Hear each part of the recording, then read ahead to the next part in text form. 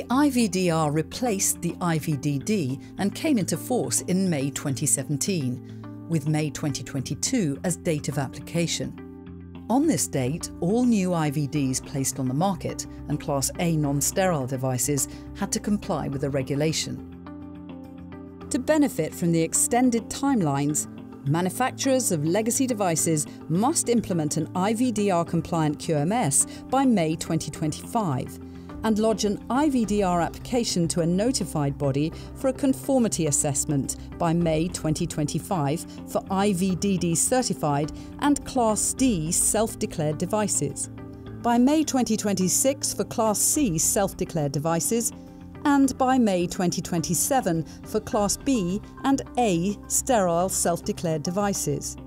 Manufacturers shall then sign a formal written agreement with the notified body by September 2025 for IVDD certified and Class D self-declared devices, by September 2026 for Class C self-declared devices, and by September 2027 for Class B and A sterile self-declared devices. Depending on devices classification, IVDR transition deadlines will be December 2027 for IVDD certified devices and Class D self-declared devices, December 2028 for Class C self-declared devices, and December 2029 for Class B and A sterile self-declared devices. Talk to BSI today and start your journey.